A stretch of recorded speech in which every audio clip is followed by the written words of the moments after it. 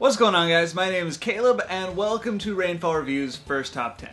So, I'm not gonna lie to you, having the ability to speak Japanese is pretty much the greatest thing. I mean, like, I get to communicate in a meaningful way with people who don't speak English. I get to live comfortably in a foreign land.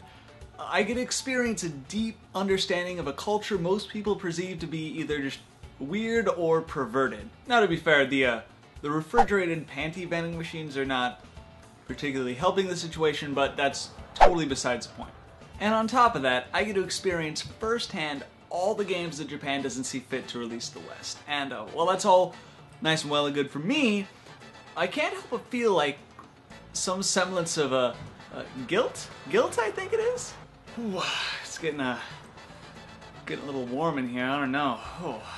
And for that reason, today I bring to you my top 10 games that need to be localized for the PlayStation Vita. Sidebar, this list is my own personal opinions and views. It is just as valid as yours. So if you don't like mine, leave yours down in the comments. We'll read it, it'll be a discussion, we'll have a good time. We good? We're good. Alright, let's go. 俺の屍を越えてゆけ2 roughly translating to, Over My Dead Fucking Body 2. It's a JRPG taking place in ancient Japan that puts you in control of a clan suffering from a pair of nasty curses.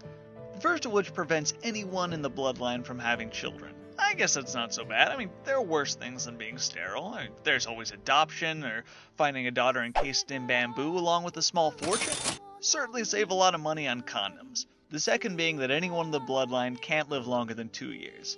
Okay, that one, that's a bit of an issue. Luckily, the gods take pity on you and offer their assistance in a variety of ways through your journey. While they can't help you with the 2-year lifespan, they can, however, lend a hand by getting directly involved with the baby-making end of things. Any game where you gotta lay a god down by the fire and administer your own personal brand of baby batter gets a gold star in my book, man. Haven't seen any of that action since Virgin Mary Simulator 2011. Your quest begins and you spend the next 2 years trying to break the curse that plagues your clan. But you quickly realize that 2 years is not nearly enough time to get shit done. Thus begins the cycle of questing, dungeon crawling, trying to solve the mystery of your clan's curse, plowing deities to make new clan members to take your place after you die, laying down for the long nap, and doing it all over again. And you thought Fire Emblem had punishing permadeath. Some kiddie shit. Final Fantasy Type 0. Okay, hold on. This one's a bit of a stretch, but just bear with me for a moment, okay? Alright, we already have the HD remake coming out soon, or it's already out, depending on when I get this thing uploaded, but it's only landing on the PS4 and Xbox. And while that's all well and good, I don't understand why we aren't getting a Vita port. I mean, the original PSP game clearly had mobile play in mind. And additionally, how many HD remasters have gotten a simultaneous console and Vita release? Answer? A single PlayStation 2's worth. All things considered, I'm really not clear on why this isn't already a thing. So, I will make a deal with you, Sony. You bring Type 0 HD to the Vita, and we'll go ahead and sweep that whole sensitive employee information leak under the rug. Yeah? I'm sorry, what was that? The leaked personal emails and sensitive employee information of thousands of Sony employees is already old news? Damn it, there goes my leverage. Alright, number 8 is one that a lot of you guys are really excited about. It's an action RPG where you play as your own custom 16 to 17-year-old, fit, attractive, androgynous hero who wields a weapon so unreasonably massive they have no earthly excuse for being able to lift it, much less swing it around like it was a pool noodle, who's pitted against a host of overly designed yet ultimately pretty badass looking monsters in an effort to save the world as they know it. Yes, of course, I have just described every J-action RPG ever. All of them. By the way, it's got Eater too. But all of them! What makes this one so special? The main character's sword hilt is the engine of a 1967 Pontiac Tempest, so, that's kinda cool. Also, I'm not looking to get a brick through my window, so, it's on the list.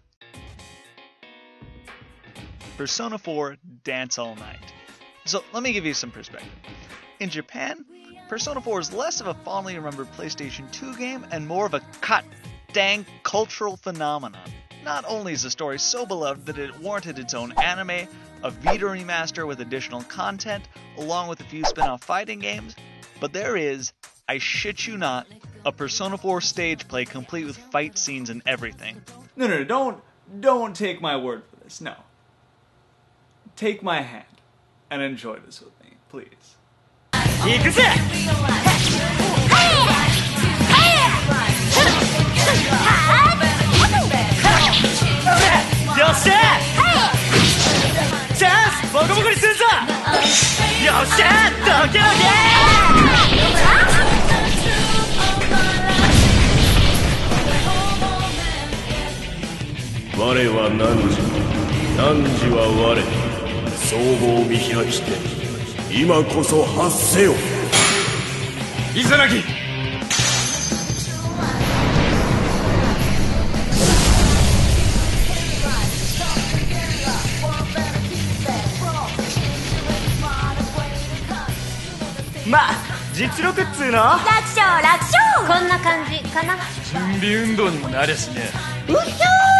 Moving, I know.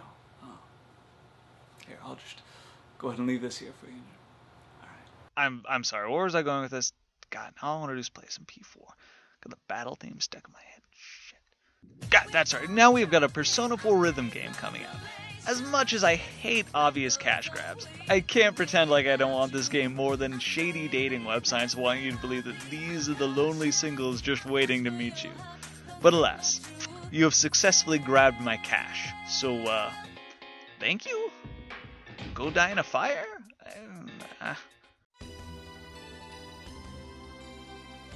Tales of Innocence R. Honestly, I was pretty underwhelmed by this game. Like, I've started it and gotten through the opening hours, but it just doesn't have it. You know, that spark, the hook that keeps you coming back hour after hour.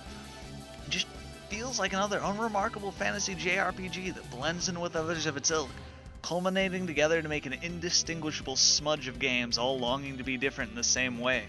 These are the games you played once, but strained to recall their names, their characters. The sense of purpose failed to be instilled within you. The weeping child in an orphanage, the shouts of an angry man in a sea of angry men. Anyone still uploading Slender Let's Plays. So much of the same that you can't distinguish one from the next. Now you say to me, Caleb, that's quite poetic and all, but if that's the case, then would you kindly explain why the hell it's on the list? Well, it is here because of two words. Tales of. If the title is lacking even one of these, I dare say that not a soul in the West, aside from indie McHipsterface, would even know this game existed. Why should it be localized? One, because this franchise has a following the size of a large polygamous compound. And two, just because I didn't enjoy it doesn't mean it's not worth playing. Haha, but the joke's on you, shit put me to sleep. Sword Art Online, The Last Song. So, I owe a lot of my channel's success to Sword Art Online. Reviewing the Vita's first SAO game, Hollow Fragment. If you haven't already seen it, here's the link, check it out! While not perfect, sported entertaining gameplay, and the work put into making the fictional MMO feel authentic was praiseworthy for sure. All of this has left me excited for potential improvements in the series' next installment. This time we leave the world of SAO, except for the title, for a new MMO called Elfheim where everyone plays as a bunch of fairies. Sadly, it reminds me of when I was Tinkerbell for Halloween one year. Not even joking you right now. The gameplay looks pretty similar to Hollow Fragment, save the addition of flight, which looks like a plus to me. I'm excited to see what direction the story goes in, being as we have never visited this story arc in the anime. I can only guess what we have in store. Now, for example, it'd be really super cool if we didn't reduce a strong, interesting female lead to a damsel in distress who spends half the game getting molested and tentacle f***ed. Unrelated? Tentacle grape soda. Also, now, I'm just going off the top of my head here, but what if there wasn't a scene where Suguha saturates her panties with go juice while fantasizing about Kirito, who as far as she and the audience knows is her older brother, and then ending the scene right before she lets her fingers do the walking all the way to Pound Town? Well, actually... Shut the fuck up, Duncan! I don't give a shit if they're only cousins. She doesn't know that. It doesn't make it any less weird in the first place. God damn, I love Game of Thrones. The first Valkyria Chronicles was a unique take on the RTS genre that was brought to life by a whimsical hand-sketched art style and a tight-knit cast of characters you really got invested in over the course of its robust campaign. Valkyria Chronicles is also notable as it sidestepped the cliche of having a scrawny 17-year-old be your party's main badass and metaphorical tank by making him a literal motherfucking tank. The third entry seems to have corrected the missteps that plagued the second game, the low point in the franchise, for reasons that I will not get into now. 3 does away with the whole academy setting and flat character archetypes and instead runs alongside the same war fought in the original game. The gameplay seems to have gone largely unchanged, save some new special abilities your main 3 characters receive. One of which being that you finally get a control of Valkyria. Might have been able to do that in the second game, but don't care. But in the meantime, take heart in the fact that there is a game where a young lady made the ill-advised decision to dye her hair sickly pale blue, and due to an unprovoked attack on her homeland, she was unable to visit her hairdresser with any semblance of regularity. And as a result, she is now forced to fight on the front lines to save her homeland, bearing her exposed fluorescent red roots, looking absolutely ridiculous. Can someone get that poor girl a hat? Come on. It was funny for like 2 minutes, but then she... Okay, number 3 is one that a lot of you guys are really excited about. It's an action RPG where you play as your own custom 16 to 17-year-old fit, attractive, androgynous... Okay, I'm gonna cut that joke off right there. Ha, Caleb. You can describe Phantasy Star Nova to sound the same as a cubic butt-ton of other action RPGs, but I swear to God I would exchange my left kidney to a Malaysian organ trade syndicate by way of shady hotel room surgery if it meant I got to play this game in English. Unlike the also Japan-exclusive Phantasy Star Online 2, Nova is primarily a single-player experience. You have the ability to play with up to 3 of your friends, but you'll largely find yourself doing all your dungeon crawling and looting with an NPC party. If you're into the Phantasy Star universe, then I'm sure you'll find a lot to love here. But as for myself, I don't really find it that exciting. The combat is fine, the overall aesthetic is nice. I just found it gets rather samey after only a few hours. And if that's the case, then why is it so high on the list, you might ask? This is a list of games that I think should be localized, not my personal favorites. Although my personal preference does influence the list, I've gotten a huge number of comments and messages both on Facebook and YouTube asking me to talk about or review this game. It is clear this game is mega important to you guys, so it gets a cozy top spot. In fact, the only game more requested is our number 2. So Fighting Climax is coming to the West sometime this summer, but wanna know what? Doesn't change the fact it hasn't been localized yet, so it's on the list. Boom! Oh, I skipped introducing what this game even is. Alright, for those of you who do not know, it's an anime mashup fighting game sporting fast-paced, over-the-top combat with enough prematurely developed 16-year-old girls wearing skirts of questionable lengths that you are shocked when you find out the final boss is not a sexually aggressive tentacle monster. I mean, for God's sake, the word climax is in the title. To say the least, the fact that the logo is not a generously proportioned censored erection subverted my expectations. If you want to hear more, subscribe for my upcoming review. Shameless self-advertising? Perhaps. Is it because I don't want to blow any of my good jokes on a brief segment in the top 10? Bet your ass. Digimon Story Cyber Sleuth. So here it is. Aside from some cursory research, I've purposely kept myself in the dark about the ins and outs of this game. I've done this in an attempt to preserve the magic. So yes, at the time of recording I have not played this game and I haven't researched the story, so I do not have a lot to comment on. But is that stopping 13-year-old Caleb from having an aneurysm at the thought of mobbing around the digital world with a party consisting of Beelzemon, Justamon, and Sequuiamon, partaking in the title's implied mystery solving? And no, it is not. Basically, my hope is that this game will get localized so you can all share in my splendor and excitement, and perhaps each time you boot up your Vita, as you begin to load up your save file, you'll pause, and if only for a moment, you'll think to yourself, man, that annoying blonde kid was really looking out for me. Damn, his girlfriend was a cutie. What was her name? Akuma? Akira? God, I can't remember. I wonder when I'm gonna meet someone special. Mom called the other day and asked how me and Rachel are doing. Haven't had the heart to tell her we broke up weeks ago. I mean, she left me, but honestly, on some level, I think I was relieved. We never really seemed to click as a couple. Sure, we have lots of the same interests, cooking, old movies and stuff, but is that enough to build a life on?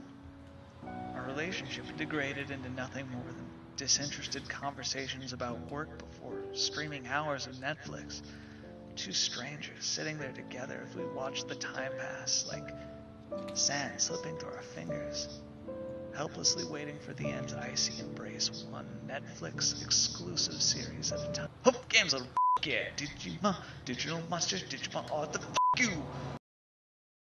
Alright guys, thanks for checking out my first ever top 10. If you enjoyed it, feel free to give it a like, subscribe if you want to be updated as soon as I get the 3DS list up, as well as my normal Japanese game reviews. Speaking of, if this is the first video of mine you've ever seen, I do Japanese game reviews.